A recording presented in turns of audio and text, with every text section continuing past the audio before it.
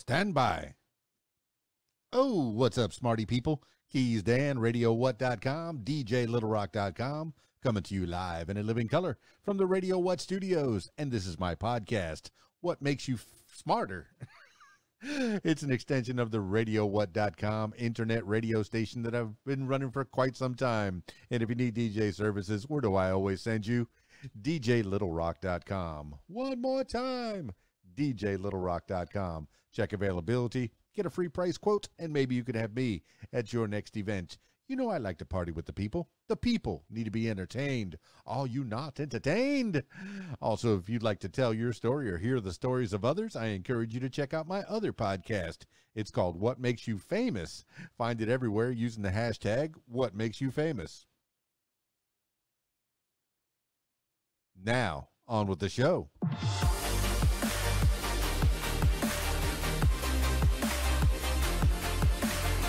Today on the program, Pi Day. It is March 14th, 314. So why not talk a little bit about Pi Day? I'm kind of excited. Pi Day is an annual celebration of the mathematical constant pi. Pi Day is observed on March 14th, 314 in the month-day format, since 3, 1, and 4 are the first three significant figures of pi. It was founded in 1988 by Larry Shaw, an employee of the Exploratorium. Celebrations often involve eating pie or holding pie recitation competitions. In 2009, the United States House of Representatives supported the designation of Pi Day. UNESCO's 40th General Conference designated Pi Day as the International Day of Mathematics in November of 2019. Alternative dates for the holiday include July 22nd, 22/7, an approximation of pi. 22 over 7. I see what they did there. And June 28th, 6.28, an approximation of 2 times pi. Or tau. The history of Pi Day. Once again, in 1988, the earliest known official or large-scale celebration of Pi Day was organized by Larry Shaw at the San Francisco Exploratorium, where Shaw worked as a physicist, with staff and public marching around one of its circular spaces, then consuming fruit pies. The Exploratorium continues to hold Pi Day celebrations. On March 12, 2009, the U.S. House of Representatives passed a non-binding resolution recognizing March 14, 2009 as National Pi Day. For Pi Day 2010, Google presented a Google Doodle celebrating the holiday with the word Google laid over images of circles and pi symbols. And for the 30th anniversary in 2018, it was Dominique Ansel Pi. Dominique Ansel Pi, with the circumference divided by its diameter. The entire month of March 2014, 314, was observed by some as Pi Month. In the year 2015, March 14th was celebrated as Super Pi Day. It had a special significance as the date was written 3-1-4-1-5 in the month-day-year format.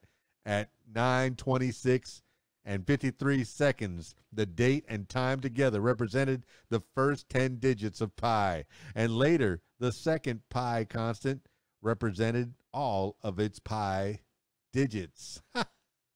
Observance. Pi Day has been observed in many ways, including eating pie, throwing pies, discussing the significance of the number pi due to a pun based on the words pie and pie, P-I-E, being homophones in English, and the coincidental circular shape of many pies. Also, some schools hold competitions as to which student can recall pi to the highest number of decimal places. Massachusetts Institute of Technology has often mailed its application decision letters to prospective students for delivery on Pi Day. Starting in 2012, MIT has announced it will put those decisions privately online on Pi Day at exactly 6:28, which they have called Tau time, to honor the rival numbers pi and tau equally. In 2015, the regular decisions were put online at 9:26 a.m. following that year's Pi Minute. And in 2020, regular decisions were released at 1:59 p.m., making the first 6 digits of pi.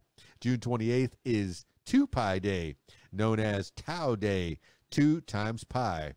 Also known by the Greek letter tau, which is like a little r, is a common multiple in mathematical formulae.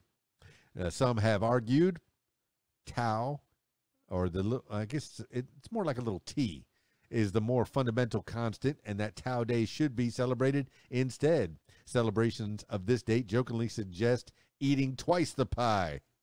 Princeton, New Jersey hosts numerous events, combined celebration of pi and Albert Einstein's birthday, which is also March 14th.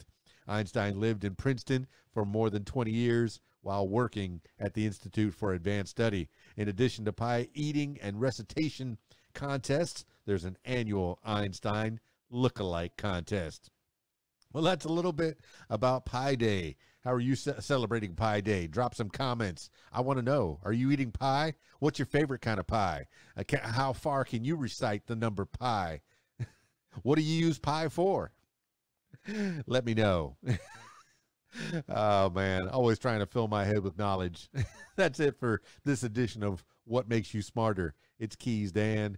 Oh, yeah, by the way, if you'd like to tell your story or hear the stories of others, I encourage you to check out my other podcast. It's called What Makes You Famous. Find it everywhere using the hashtag What Makes You Famous. That's it for this edition of What Makes You Smarter. It's KeysDAN, RadioWhat.com, DJLittleRock.com. Peace. I'm out of here.